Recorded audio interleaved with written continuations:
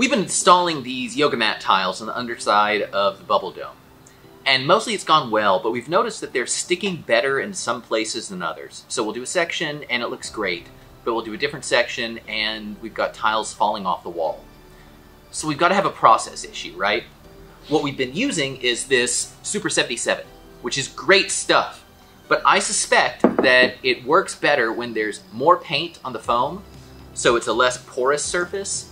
And I also think it's possible we may be needing to spray a tile and then let it get tacky before applying it, rather than just applying it instantly. So I've got a test here. I watch a lot of Mythbusters with kids, and this feels like something they would do. So what we're gonna do is we're gonna try the Super 77 on more paint or less paint, so it's more porous or less porous. We're gonna try it just sprayed on a tile, quickly stuck on there. We're also gonna try spraying the back of the tile and letting it get tacky, and then sticking them on there. And then we're also gonna try the 3M High 90 and then the Weldwood contact cement. These are both contact adhesives, and so you spray it on two sides, let them get tacky, and then stick them on.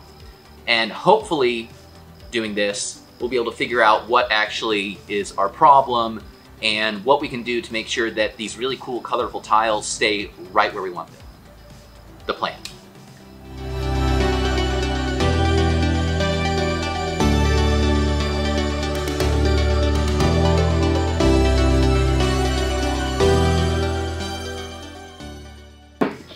So, conclusion, I think.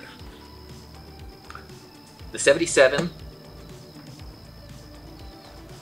with more paint seems to stick better, and letting it tack up first does seem to make a difference over just spraying it straight on there. We learned things.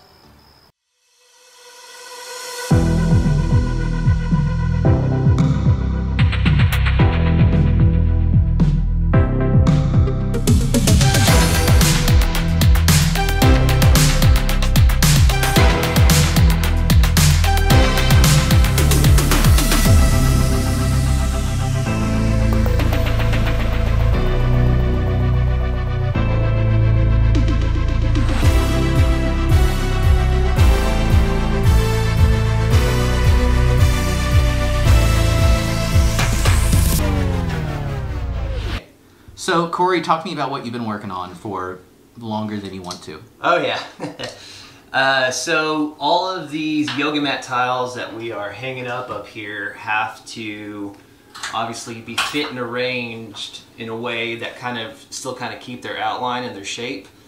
So that way it's got this cool pattern effect going on. So what we've been doing is, some of these you can see have been nailed in. And what that is we just I kind of lay them all out in place first, get them held up by nails, kind of just tack them in, so we can kind of get a pattern of where things go. And then after everything's kind of fit and looking like, okay, it's all going to fit, kind of meet up, I'll come back, and some of these tiles I'll have to make specific cuts to kind of just cut them into shape, as you can see with some of these. And then we just kind of cut them into shape, fit them, move to the next one, piece by piece, and then we spray this awesome glue adhesive on the back. We let it kind of tack up and get real sticky.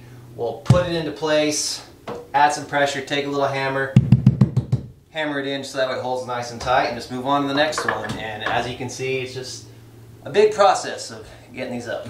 But it's turning out really well, and you've done a really nice job of figuring out kind of the...